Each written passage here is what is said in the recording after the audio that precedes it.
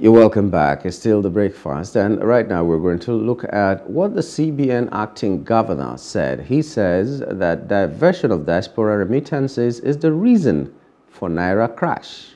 Okay, so it is the woman you gave to me.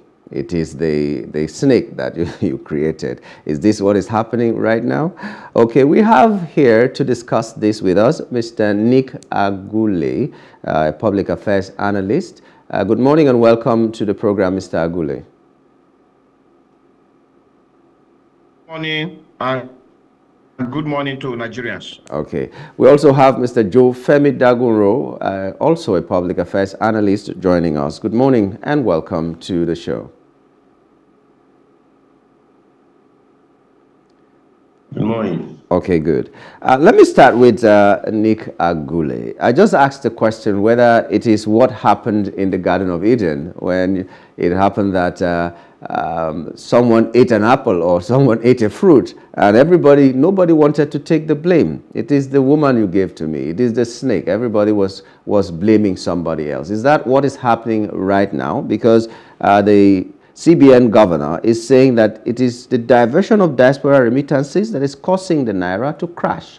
Do you believe that? Yeah, it was basically... let me start with Nick Agule, please. And then we'll come to you, Joe. I don't believe that at all. I don't believe that. Why so? Even if the diversion of diaspora remittances, I don't even understand what it means by diversion. Diversion from where to where? Even if that was the case, it is a minimal reason for the Naira crash. The people in government must understand the fundamentals. And the fundamentals are that the Naira against the dollar is a matter of who is demanding who. So as we speak today in Nigeria, the Naira is demanding the dollar more than the dollar is demanding the Naira. And for so long as the Naira is demanding the dollar more than the dollar is demanding the Naira will continue to lose strength against the dollar. And the only way we can reverse this trend, there are two ways we can reverse this trend. Two ways. Number one, we need to reduce our imports, cut down on our imports. Number two, increase our exports.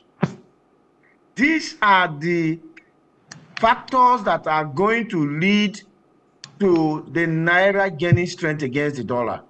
For so long as we continue to import, we are going to be looking for the dollar to buy. And if we are looking for the dollar to buy, a simple law of demand says the higher the demand for a product, the higher the price. It's a reality of life.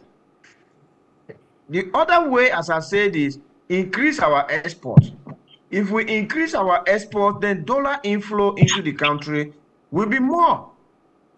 We talk about diaspora remittances in the neighborhood of, there are various figures out there, anything from $20 billion to $30 billion. But if we were exporting, we can make multiples of that, multiples. Agriculture alone has capacity to bring $1 trillion into Nigeria if we really tap our agriculture properly. So I don't think we need to blame diaspora remittances. I don't think we need to blame this on anything. We just need to deal with the fundamentals, and the currency exchange rate we correct. Okay, let me come to you, Joe. Do you also share in those thoughts, or what are your own thoughts about the comment of the acting CBN governor? Well, I think that was just a stopgap excuse for trying to find a balance and to be sure of the ways to handle what is happening right now. And I think if we look at it, such statements, most people have really condemned it. And they will still condemn it. But right now, I think the central bank governor will be more comfortable now that NNPC Limited has been able to secure a $3 billion loan from Afrexim Bank. Because you see, after that, he said they were going to flood the market with dollars, and speculators should be warned. So that's why I'm saying maybe that was just a stopgap kind of excuse while waiting for the loan to be secured. So whatever we say right now, which, I mean, I quite agree with the fact that that was just no excuse at all. I mean, no one should make that excuse. I mean, this problem of dollar naira has been in existence for ages, and it will still continue to come up if it is not properly managed. You see, my concern is even when we have this loan now, the dollars, who are the people to manage it? Who are the people to use it? And whether the diaspora sends in 50 billion tomorrow morning, who are the people to benefit from it? Is it the manufacturer? Is it the students? Is it those who will go on medical tourism? Who are the people? We have to find out the root cause of where this money goes. Apparently, if you are buying dollar, you have to fill a form. And this form should be collated. How much has company ABC purchased or individual? So it's not a big deal for us to trace who is buying this dollar if we are transparent with it. So unless there's no transparency, and if there's corruption going on somewhere in the banks or in any channel, in any of these channels, let's find out. There is a problem. So it is not about excuse who is diverting what. The diversion is here in Nigeria. The diversion has nothing to do with the diaspora guys. You know, we in the diaspora, we know that we work hard. We want to assist our people at home. We want to assist this country, passionate about Nigeria. But when the money comes to Nigeria, who diverts it? So that is what the central bank should even be talking about, that we have found a source where this money is going. We have arrested some people. We are prosecuting some people. Yes, let there be transparency. The same thing, like I said, this $3 billion that has been secured, who is going to manage it? How is it going to be managed? If you flood the market now with these dollars, is it going to help to reduce the tension in the market? Is it going to help to, you know, ameliorate the problems people are facing? So because Naira is weak, and we all know that right now. So how is this going to be managed? Let the central bank come out and tell us that, look, it's not the economy that is stupid, it's not the politics that is stupid. Something stupid is going on, and we are arresting it. We are prosecuting them. We are taking decisions. People are fed up of excuses. So no matter what the excuse you are given, even the loan that has been taken now, people want to know, why did you get this loan? How long is it going to take you to pay this loan? Because this loan might sound or look so good to have right now as an emergency loan that we needed right now. Yes, we need this money, but who will manage it, and transparency about this management. The government of President Bola Ahmed Tinubu should look into this carefully so that there will be trust in the market. There is fear right now in the market. There is anxiety, and this will continue to bring down the Naira. Because if you now think tomorrow Naira might go to X amount, look at the petroleum issue that we're talking about. It is based on the Naira. And once you have this Naira dollar issue, a lot of things will be affected, and it will affect the psychology of our people. It will affect the morale of our people. People are already dying. People are already crying. And this is what the central bank should be looking into, and not the avenue of blaming people who are doing something. After all, he has the opportunities, he has the people to manage, to monitor. So what is the monitoring unit of the central bank doing? What are the bankers doing? The managing directors and the boards of the banks, they should come out clean, because all fingers are being pointed to the bankers. And so we have not had anything from the bankers, either saying, yes, it is happening or it's not happening. So something is going on somewhere. The silence from the bankers is causing a lot of confusion as well. Because when you say you go to a bank and they call one aboki to come and exchange your dollar for you, has any bank spokesperson come out and deny that? So if there is no denial somewhere, then we should know where this problem is coming from. If the outsider, the bank, the bureau de change, and some of these people, they have regularly, dollar is available regularly in the parallel market. Where is this dollar coming out from? Who is supplying the dollars? So if we know the source of how this thing comes into the market, we either block it and start to, appeal to the minds of these people, because sometimes it is not the legality that helps now. It is the dialogue that will help. And I think enough of excuses, and let us find the fundamentals, like the gentleman said. But then I think most of the things happening right now in Nigeria has defied the common knowledge of economics. And that is why we have to really look into the ways so that we don't mismanage this dollar, this loan that we have taken right now. And at the end of the day, we still find ourselves in that situation where we are coming from. The situation is very, very critical at the moment, and we have to look into it carefully. It is not just about the central bank governor, it's about all of us in this country. Okay. Thank you very much. That was a marathon one. We've been joined by Gbolahan Olojede, a public policy analyst as well. And as I welcome you, good morning, Gbolahan, to the program. Yeah, good morning. Nice to be on the program. Yeah, it's always a pleasure having you. But let's just kickstart this with the fact that we're talking about the excuse that the central bank governor, the acting central bank governor, has given, that diversion of diaspora remittances is the cause of the Naira crash. And then there is this story on the headlines. If you check the Nation newspaper, for instance, you'll see NNPCL, the $3 billion buffer to strengthen the Naira, stabilize exchange rate. And for us, the laymen, will be asking, is that the responsibility of NNPCL to do whatever they want to do to stabilize the economy or the Naira or something? Tell us how important this loan is, by the way, and why it had to be NNPCL that took it. Okay. The source of about 90% of Nigeria's foreign exchange earnings is oil. We don't produce any other thing in a reasonable quantity to be able to earn foreign exchange. So oil is the thing. So we can easily link that up with why NNPC is coming into that space. What I had thought would have been one of the low-hanging fruits for the administration, especially in the course of pursuing the collapse of the multiple exchange rate, is to say, look, since I know that 90% of my foreign exchange earnings come from oil, let me gas down on production and ensure that we can continue to rev up how much oil we're producing in the short term so that we can earn more forex. The problem with Nigeria's exchange rate is supply. The supply is poor. The supply is mono-source. It is crude.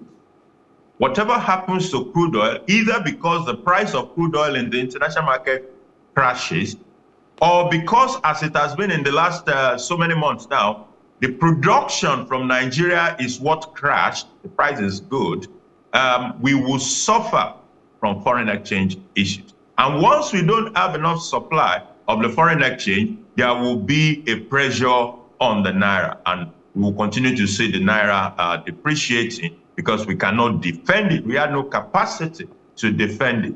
Or maybe we shouldn't even be defending it anyway, because what we really need to do is well established, what we need to do in the medium term. And what we need to do is that we must earn more foreign exchange. So Nigeria must produce more goods and services that it can offer to the world, so that the world will buy these goods and services and pay us in the foreign exchange. We are not doing that. And we have relied on crude.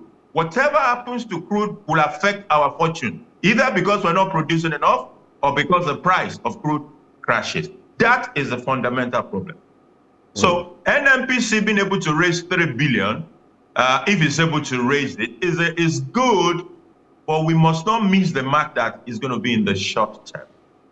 there are certain reports that said that even the obligations, the outstanding obligation on our official FX window, as at the date the multiple exchange rate was collapsed into one, was in the range of 10 billion to 12 billion US dollars. So if you even look at that alone and you have raised 3 billion, it still doesn't cut it. But if you put 3 billion in the market, it will help to stabilize the rate for a while. Maybe that will give us the opportunity to do a few other things to improve the supply of FX while that 3 billion lasts. But 3 billion, while it will work temporarily, will not be a final solution to our foreign exchange problem. Okay, final solution is what we want. Let me come back to Nick Agule. You also have listed some of the things that need to be done. Okay, at least you, in a blanket way, you just said that we needed to sell more, we needed to export more, we needed to produce more. In this short term, what do you think that the country could have done for our economy to be better, for our Naira to be stronger? Because we cannot build industries in one day and start selling the things that we need to sell that will give us foreign exchange and all that. What do you think could have been done in the short term? Thank you very much. Nick Agule, please. Yes. Yes. Thank you very much. I totally align my views with my co-panelist who spoke last. The thing here is that I don't want to say the central bank governor is ignorant, because that would be a strong word to use for someone occupying such a high office. Because like what my co-panelist said, the foreign exchange crisis is arising from a supply issue. So it is the lack of the dollars in the market that is making the exchange rate to crash against the Naira. But additionally, like I did say before, it is also arising from a demand issue. So Nigerians are demanding so much dollars to go and pay school fees, to pay medical, to import this or that. And then Nigerians are not exporting to get dollars in. So there's a supply issue, there's a demand issue. The diaspora remittances are actually helping with the exchange rate. Has the central bank governor thought about if there were zero remittances from the diaspora today, it is going to exacerbate the situation. It will remove from the supply that is already in the market today. So I think he got his views totally mixed up, because the diaspora remittances are coming, and now that this government says the parallel market and the so-called official market are at the same rate, diasporans now have better incentive to put their dollars in the banking system. Because hitherto, if I was a diaspora and I put my money in the bank, my dollars in the bank will exchange it at 450. Whereas if I took it to a malam in the parallel market, the malam would have given me 750. So that was the attraction for diaspora to take their money, their dollars to the parallel market. But now the central bank has collapsed the rate. Both the bank and the malam are giving you almost the same thing. So the diasporas are now more willing to put their dollars through the banking system. So the central bank governor should know that the diasporas are supplying dollars to the market. It doesn't matter which market, but they are meeting the demand of dollars by Nigerians. So how can that become a problem? You see? So for me, you asked me the question, what are the immediate steps that need to be taken by the government to bring stability to the exchange rate? One of the immediate problems is not the 3 billion that has been secured as a loan by the NNPC. You know, in Nigeria, there's a piece of news and we all become euphoric about it. That 3 billion means nothing. In the quantum of demand of Nigerians needing dollars, 3 billion, if you drop 3 billion in the market, it's just a drop in the ocean. Do you know that in Ukraine alone, we were told that we have 5,000 Nigerian students? If they have to pay their school fees, they will sweep 3 billion off the market. But aside from that, the NNPC collected that loan on the backdrop of the cruises that they will make in the future. You cannot just make cruises without spending money. I can assure you that for them to produce the crude to sell and repay that loan, they need more than the 3 billion they collected. because crude oil is produced with money spent in dollars. You know, so at the end of the day, this news for me, I don't want to call it fake news, but it's just giving us some hype, making it look as if there's something that is happening. There's nothing that is happening. For this government to correct the exchange rate problem, they need to understand that there are two causes of this problem. Cause number one, we're demanding too much dollars. Cause number two, there is so small dollars being supplied into the market. How would they deal with this? Is one, what are the causative factors that are causing us to demand so much dollars? They have to deal with those causative factors. People are paying school fees. People are going on medical. People are importing their clothes, their cars, their machines. Then what is the causative factor for the less supply of dollars in the market? We are not producing enough. We're an economy of 3,000 megawatts of electricity. It cannot produce enough to export and get the money. So they just have to get down to business and do the work of correcting this. Otherwise, it's not going to happen. Joe, do you have some thoughts to add to what Nick has just said? Well, a lot has been said over time regarding the problems. It seems everybody, even if you go to Mile 12 or Oyingbo or Jankara, wherever, or Oshuri, they will tell you the same problems we have in this country regarding foreign exchange issues. So you see, the problems are known, but the solutions are what we don't really have. You know, because if we are all saying that, okay, we have to export, yes, logically, but what do we have to export? How do we export what we don't have? You know, and we don't even have enough locally to feed ourselves. If you look at it from that point, and prices are rising every day. We don't have a living wage in Nigeria. The minimum wage is not even what we have, not to talk of a living wage. So we can't spend what we don't have. But it seems in the past we've spent a lot what we don't have. And same thing might happen to this money as loan taken. We will spend it and hoping that we will have more. We are spending before we even have. We are taking loan to spend before we even generate whatever we will generate. So the problem will continue to roll into the future. And that is what is bad because, you know, the past governors of central bank, they've attempted so many ideas. They've attempted to do so many things. But it is not the idea that is not there. It is the execution. The execution has to be well monitored. The execution has to be well, prepared for and be distributed. Where are we distributing this money into? And I think the banking industry, we have to look into the banking industry. We have to look into this parallel. Who is running the parallel market, for goodness sake? They are Nigerians. So if we have to look into this, it is not just about the theory. Inflation is biting hard. This petrol issue, if you put this money to just bridge the gap of the Naira and the dollar petrol to bring the petrol in, it is like Nick said, it's a temporary thing. And how long will this be? Because the issue is this. The regulation now in the market allows you to buy your dollar wherever and bring the petrol in and sell at your price. So will it be only the NMPC stations that we have this access? What about the private guys who are looking for money here and there to do their business? So the petrol price will still be an issue. And that is what is of concern to a lot of Nigerians. You see, only few people will bring in champagne and be, drinking and they tax them and all that. But the common things that the people will need, these are missing right now. And we don't have the enough in our local market to supply or to export to Ghana or to Cameroon is an issue right now. So unless there is a kind of African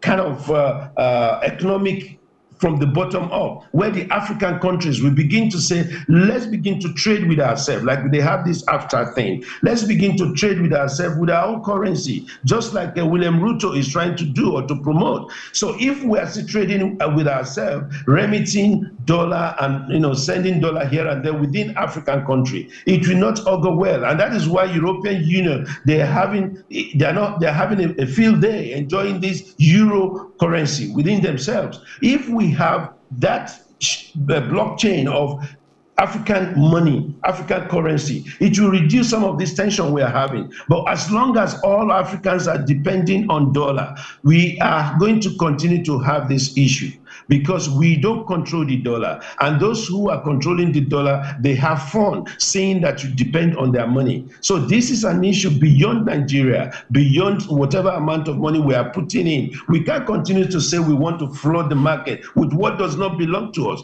Dollar is not our own currency. So if we flood it today from whatever you have taken as a loan, what about if you have run short of it in another 1 or 2 months? Where are you going to take a loan again? You take another loan, and then we will have debts that we may not even be able to settle in the long run. So I think, and I believe, it is for all of us to begin to think well on how to do this. It is not just the central bank alone, like I said, but they are just mandated to come up with policies. And the government has to reason along with so many other ideas.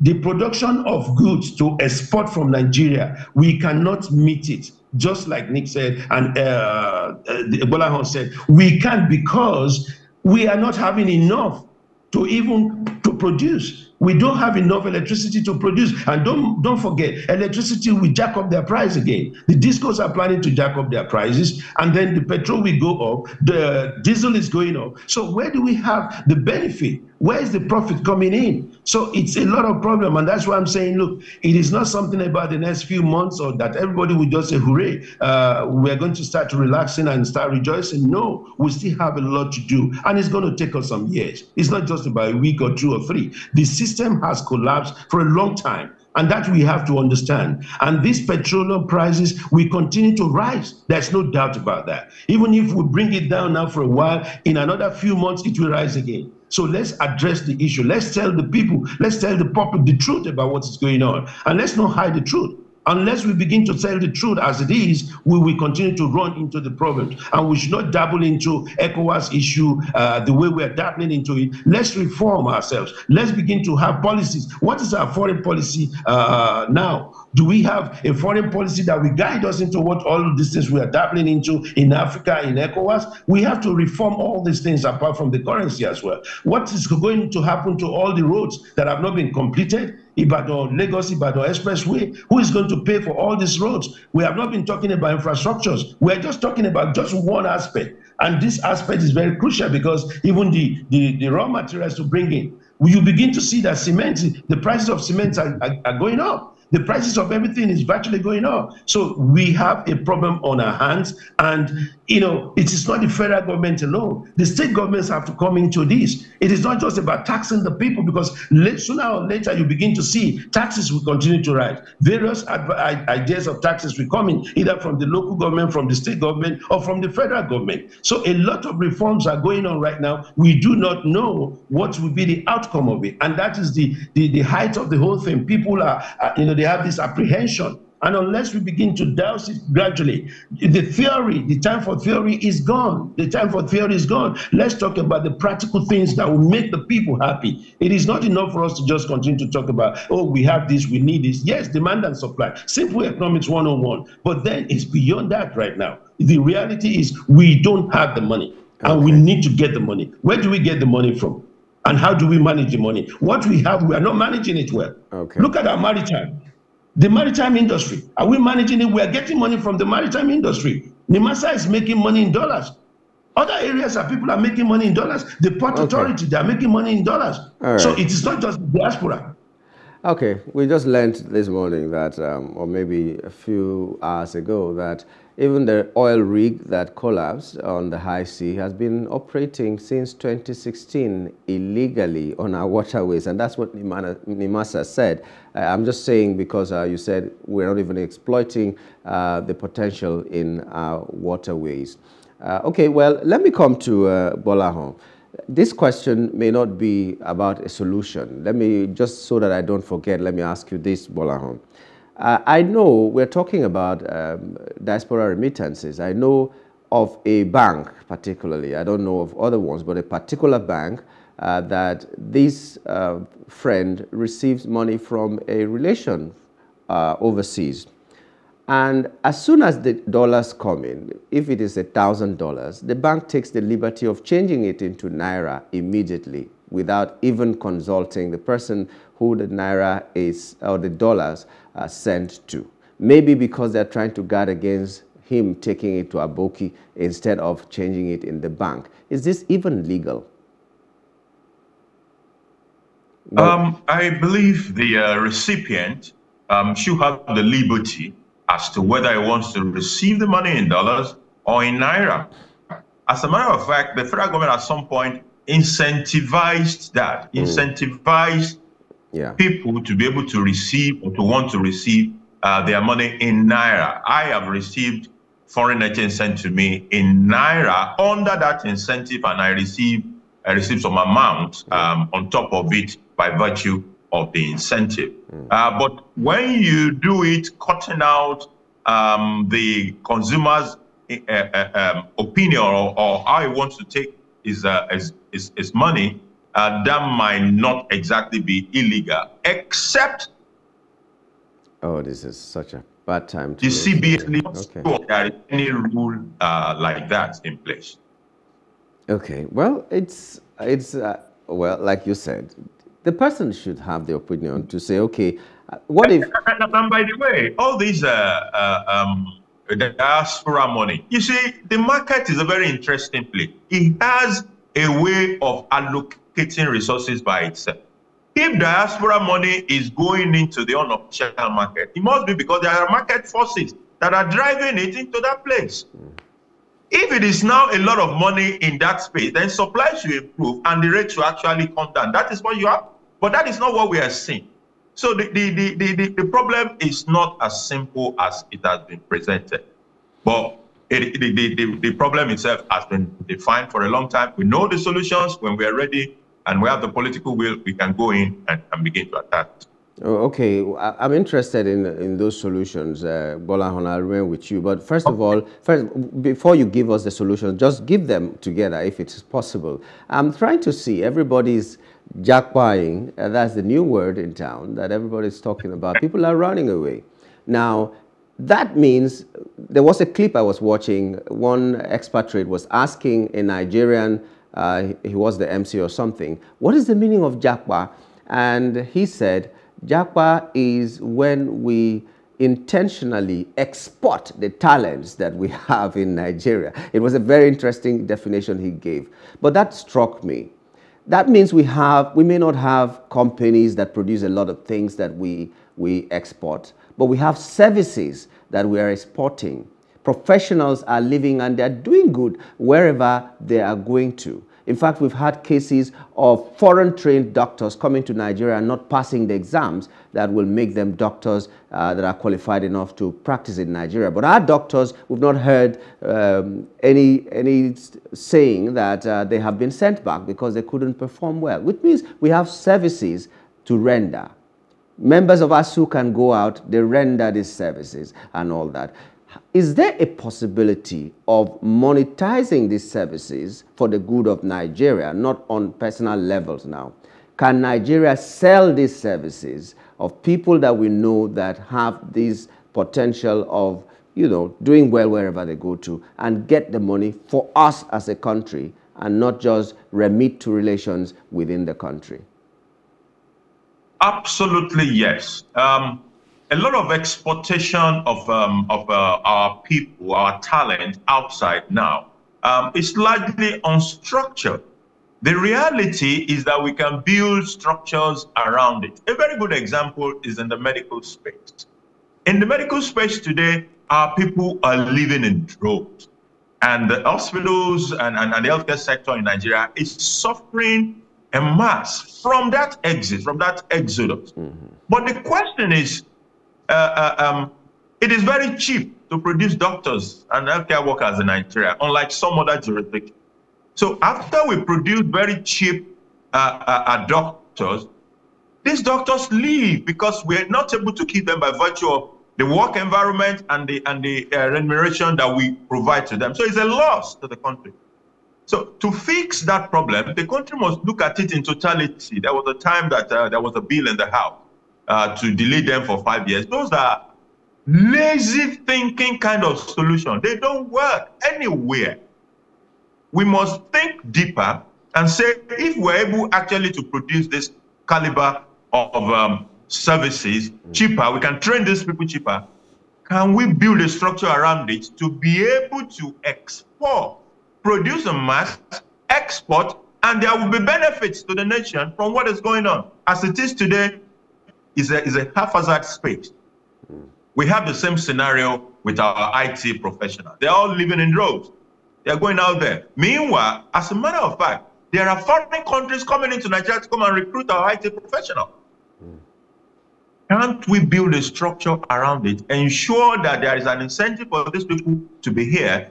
The one we want will be here, and the one we want to export, we can export it, and the more remittance, it will improve our remittance. These people earn a lot of money, and they earn it in foreign exchange, and it can come back to us.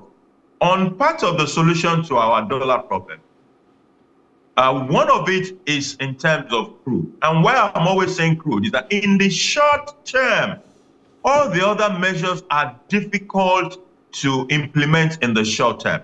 But for crude, here is what has happened to our crude production. In 2005, November, this same country produced an average of approximately 2.5 million barrels of oil per day. 2005, November. Fast forward to September 2022, our production was 931,000. That is about a third, about 1/3 of what we were producing in 2005. For a country that the source of our foreign exchange is 90% oil, a quick get out of jail card is to step down on that production now that the price is good. Let me tell you something that could really mess stuff up now. If something happened on the global space and the price of oil crashes today, we're going to be in such a mess that I don't know how we're going to be able to find our way out. Which is why we should maximize the opportunity while it is there. The price is good right now. Can we gas down on production and make more money from oil? The other part is on the refined product itself. The refined product is a consumer of our meager foreign exchange. And that takes us back to the issue of refineries. If we gas down on those refinery contracts, bring them to production as fast as possible, including even the private refinery, we will begin to save a lot of money from importing refined product. It is an absurdity that the raw materials are here, refineries are here, but we are using the hard-earned foreign exchange to import refined product into this country. That will help a great deal. Of course, we can look into things we can do for food security. We are so blessed a country. I like the last speech from the president. It is fantastic, and I hope he can implement. That will solve a whole lot of problems on the inside. When people are able to feed, they bother less about so many other things. We have the land, we have the water, we can feed not just Nigeria, we can feed Africa if we set our mind to feeding Africa. That is the reality out there. Okay, let me come back to Nick for a summary because we're just rounding off this segment and this show as well. So individually, as fast as possible, let me begin with you, Nick. Let me just get a summary from you. We've been promised that by December there's a possibility that they didn't even use the word possibility. The president said that the refineries will begin to work. At least that is what promise that he gave to Labour when they were about to go on strike. They said that the refineries will be working in December. That alongside the fact that because he wants to cut costs, he's now living in a 2-bedroom flat. Okay, well, maybe that's just for fun that he said that. But the refineries are what we are really concerned about. He said they are going to be working in December. We remember also that the Dangote refinery was launched by the previous administration, and it was supposed to start production by June. Now they have been given, Dangote has been given the license to even import fuel into the country, and we're just looking what is going on here. And some people are even saying that that refinery might work in 2024 or 2026 even. Nobody knows. Whenever it starts to work, we'll see it. But now, you know, we're just there hanging. Let me just take your summary. Like I said, I was just talking and talking and talking. Let's get your summary as we wrap up this show. From you, I'll go to Joe and then to Gbolahan. Nick, please. Thank you very much. I think the problem of the Dangote refinery is that they have achieved probably a Guinness Book of Records entry that they are the world's largest single train refinery, but that is causing them a lot of problems. Because as a single train refinery, any component of that refinery that is not working, the entire refinery is going to be down. If they had asked me, I would have said they should build a 3-train refinery of 200,000 barrels each, so that if one train is done, it will be producing while they are fixing the other trains. But it's water under the bridge. I wish them luck in terms of getting it done. Then on the Nigeria's own 4 refineries, I think the news that they will work in December, I don't want to call it fake news, but this news is not backed up with data. We know that the refineries are down. So if they are to work in December, what's the contracts that have been awarded to refurbish them? We didn't hear anything about that. So for me, the solution to these 4 refineries, government-owned refineries in Nigeria, is that President Tinubu should either sell them out outrightly or he should lease them out so that private investors will come in and take these refineries and work. Let me give you one piece of news that you may not be aware. The best road in Nigeria today is the Kefi to Makudi road. It's a dual carriage road, totally finished, very, very well done, painted and all of that. And who made that road? Is the Chinese. They gave a loan to Nigeria, but they didn't put that money in the Ministry of Works. They brought the money and did the road by themselves. I can bet you that if that money was put into the Ministry of Works, we will still be hearing that that road will be completed in 2025, 2026, 2027. We are in a state of private sector-led economies now. And any government that is still talking about doing refineries, doing roads, doing water, doing electricity is way behind the times. And President Tinubu has to understand that. We need a private sector-led economy. That's my last word for him. Okay, it's unfortunate we cannot take the comments from our other 2 guests because the time is up already. The news is coming up in a short while, but I'd like to thank you all for being a part of the show. Nick Agule, thank you so much for being here. Gbolahan Olojede, Public Policy Analyst, thank you so much. And Femi Diaunro, also a Public Affairs Analyst. Thank you, gentlemen, for being a part of the show this morning. Thanks for having us. Yeah. Okay. So much. Yes, we were talking about the comment of the Central Bank of Nigeria acting governor, and here's where we are going to wrap up the show this morning. But let's leave you with a quote of the day. If you don't build your dream, someone else will hire you to help them build theirs. That is according to Dhirubhai Ambani. So build your dreams today, whatever they are, no matter how big they are, and you just might get there. My name is Nyamgul Agaji.